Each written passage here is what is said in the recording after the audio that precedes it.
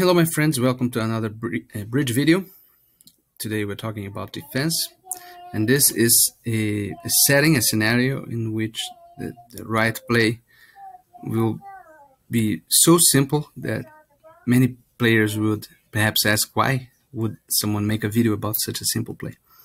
But let me assure you that I've seen people, for, I don't know, overexcitement or an adrenaline rush, I've seen people make similar mistakes and botch hands that should have been defeated in situations such as these. So look at the bidding. You open one heart and partner preempted with 4 hearts. North doubled, and he has good arguments for that. But South took it out to 5 clubs. And then partner, your favorite partner, your blessed partner, led the Jack of Diamonds, which is a great lead for you, right? So declare 1 in dummy and play the King of Clubs. And here, as I mentioned, many players, perhaps over-eager to defeat the contract, would be already visualizing, well, partner must have the Ace of Hearts, and I have the Ace of Clubs, and we have a Diamond Ruff coming on.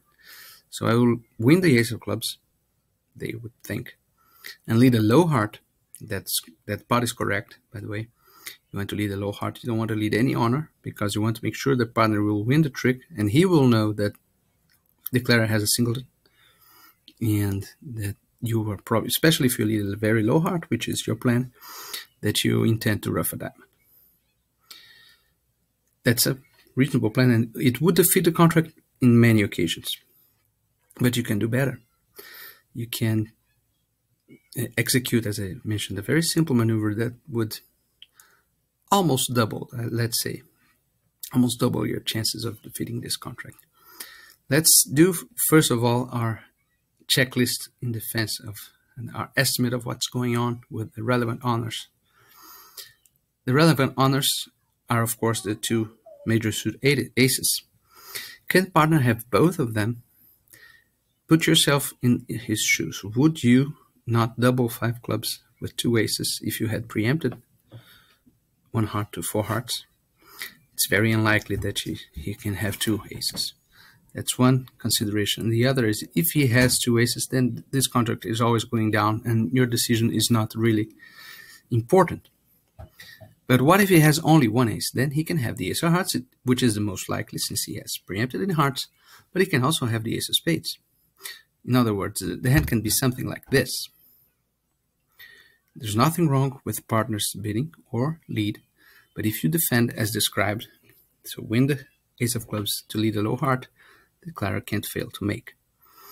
And so what's the great trick here?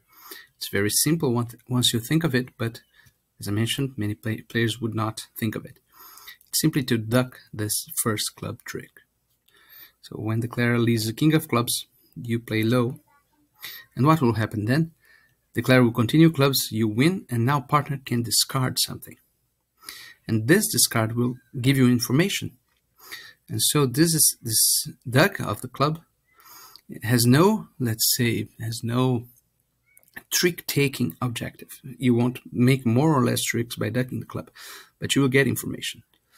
Partner with this hand should discard a discouraging heart, saying, please don't play hearts. If you use standard signals, he should discard the 3 of hearts. If you use upside down signals, he should discard the 7 of hearts, or the 10 of hearts even. And so you would know to switch to spades in that scenario. If his ace were hearts, he would discard an encouraging heart, and then you would switch to hearts. So you can defeat this contract whichever is the ace that partner shows, as long as you contain yourself and duck the first club so as to get to see the discard from partner. So I hope this was instructive to you, my friends, and until the next video.